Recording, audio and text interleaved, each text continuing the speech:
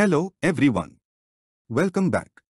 In today's video, we'll clarify difference between throw and throws, so let's get started. Let's understand throw first. In this example, we declare a method named validateAge. The method's purpose is to validate the age and ensure it's 18 or older. It uses an if statement to check the condition. If age is less than 18, throw new illegal argument exception throws an exception to indicate a problem with the message age must be 18 or older. This signals an invalid argument being passed to the method. So the purpose of throw is to explicitly create and throw an exception within a method or block of code.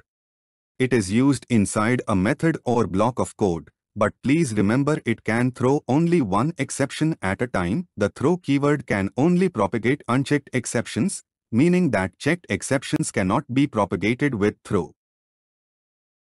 Let's understand throws. In this example, we declare a method named readFile that takes a string parameter named filename.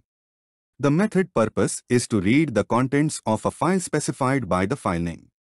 It also declares that it might throw two types of exceptions, fileNotFound exception and IO exception. The throws clause informs the caller of the method that it has the potential to throw these exceptions. This means the caller must handle them using try-catch blocks or propagate them further. So the purpose of throws is to declare the potential exceptions that a method might throw, informing the caller about potential issues.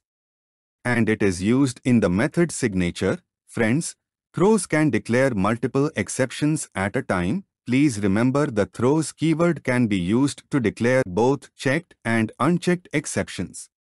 For checked exceptions, the throws keyword must be followed by the specific name of the exception class.